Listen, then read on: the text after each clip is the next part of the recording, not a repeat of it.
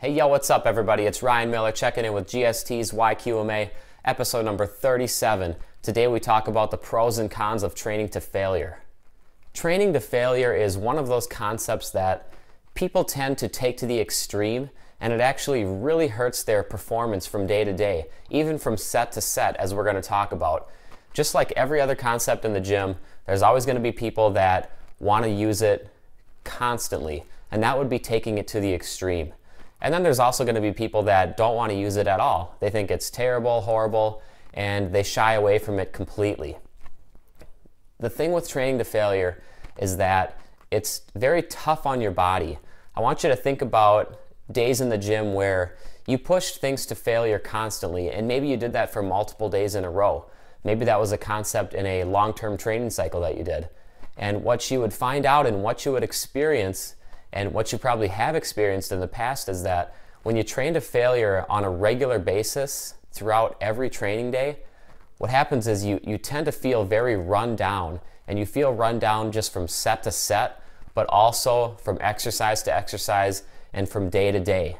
Your training performance slowly dwindles and decreases, and just overall the mind and body tend to feel very beat up and very run down. Clearly, that's not the best way to train. That's not the best way to train for strength gains, size gains, or for fat loss. So you want to stay away from constant training to failure, and that's a real obvious reason why. And there's also many people that do this, and they don't even realize that they're actually setting themselves back, because I believe they associate training, or the thought of training hard, with having to feel run down and having to feel beat up, because those are the people that are going to say, you know, if you're not throwing up in the gym, if you're not laying it all out on the table every single day, you're not doing enough. You should never stop. You should always go full bore, 100%, always train to failure. Those are the people that believe that training should leave you basically feeling like a rundown piece of garbage or a mess all the time. And that's just not the right way to go about it. There's smarter ways to train, and I believe in training hard, but also training very smart. Just like everything else, you know, work smart, play hard. There's always that give and take, and with training, it's no different. So don't train to failure 100% of the time. So I kind of jumped into reasons to not train to failure right away, and there's actually a question behind today's YQMA, and this person who asked this question associated their training with a higher level of volume, but also training to failure nearly every single set. They listed out 5 or 6 working sets per exercise and said that they love training high volume, but also every single set except for their first set was taken right to failure. To me, high volume training and frequently training to failure is a really almost like an oxymoronic combination. You really can't have the highest volume training and train to failure with every set, and this is going to be why. Let's just say that you take your first set of an exercise to failure. What that's going to do is it's really going to set back your performance and the amount of total reps that you can hit for that second set. If you take a set to failure, you'll notice that it really impacts the level of volume that you can put out during your second set. Now, if we take that another step further, and during your second set you train to failure again, what happens is that third set it definitely decreases in performance and volume. So let's say you go 12 reps to failure on the first set.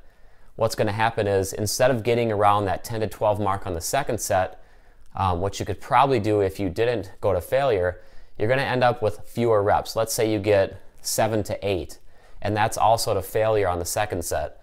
So now, whereas on the third set you might be able to hit another 8 to 10 or even 12 reps if you weren't pushing those first 2 sets to failure, what you're going to see is that third set, because it has 2 sets before it that you took to failure, is really going to suffer in reps, and you might just knock out something like 3 to 6 or 3 to 5 reps. Overall, what you've done is you've taken sets to failure, which you might think is great, and that you're training high volume in doing so because you're pushing out as many reps as possible. But what you've actually done is you've decreased your total reps completed over those 3 sets, because you went something like 12, maybe 8, and then you have 20 to around 5, so 25. Whereas if you were to be stopping 1 to 2 reps shy of failure on sets 1, 2, and 3, what you would see is you'd see many more reps, say 12, maybe 10 for 22, and then maybe around another 10 for around 32. So you can see you have an increased number of reps when you don't take every set to failure, and that actually produces higher volume. And this is why I say that if anybody ever tells you that they're training for the highest volume possible, but also training to failure on a set-by-set basis, you know, you can be certain that that person is wrong. They're using a poor method, and they're actually not pumping out as much volume as they're capable of. Literally, all that person would have to do would be to stop training every set to failure, stop 1 to 2 reps shy of failure on all their sets, and they would instantly increase their amount of training volume. They would grow, and they would likely strengthen as well. So what is the right amount of sets to actually take to failure per training session? Obviously, it's okay to take some sets to failure, because there are times where pushing yourself to your limit is beneficial. And it's just like a lot of other concepts in life and in training. Use training to failure in moderation. Don't go to the extreme and use it all the time, but also don't go to the other end of the spectrum, the other extreme, and never use it. Now with GST, every single day has at least 1 AMRAP set, which is as many reps as possible, and that's used for the foundational core exercise of each day. Now with your supplement lifts or your supplement exercises to the core exercise, I don't recommend taking sets to frequent failure, and that's just for the same reason that I talked about earlier, to get more volume out and to basically produce less stress on the body and the ability to recover more efficiently from session to session. Stop 1 to 2 reps shy of failure for those supplement exercise working sets. You'll get more volume out, you'll feel better from day to day, and it's smarter overall. It's easier on the joints, it's just smarter overall. So that's one thing that you need to consider, is we could say that taking at least 1 set to failure per day, which is kind of like that nice mental test. It keeps you anxious to hit the gym and see what you can do. It keeps you very mentally engaged in your programming, and it's fun. And one set per day is not going to hurt anything. If you add on a couple more throughout a few more supplement exercises, maybe the last set of a few supplement exercises taken to AMRAP or failure, that's not really going to hurt you. What hurts you is when you have this philosophy that training to failure is necessary for every single set. So find that happy medium, maybe 1 to 3 failure sets per day. Don't neglect failure sets completely, but don't use them all day long, every single day in the gym. So if you want to get the most volume out of your training, stop 1 to 2 reps shy of failure, take advantage of the benefits of doing that, and just, get your grow on, get stronger, get bigger, lose more fat. It's all good, and that's what happens when you train smarter. Or the person that asked this question today, I can't remember your name off the top of my head. You were on a YouTube comment, and your avatar was a little snake. That's about all I know right now. But thank you for asking this question.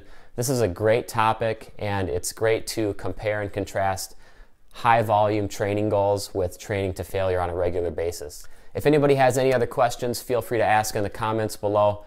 Email me personally at ryan@growthstimulustraining.com.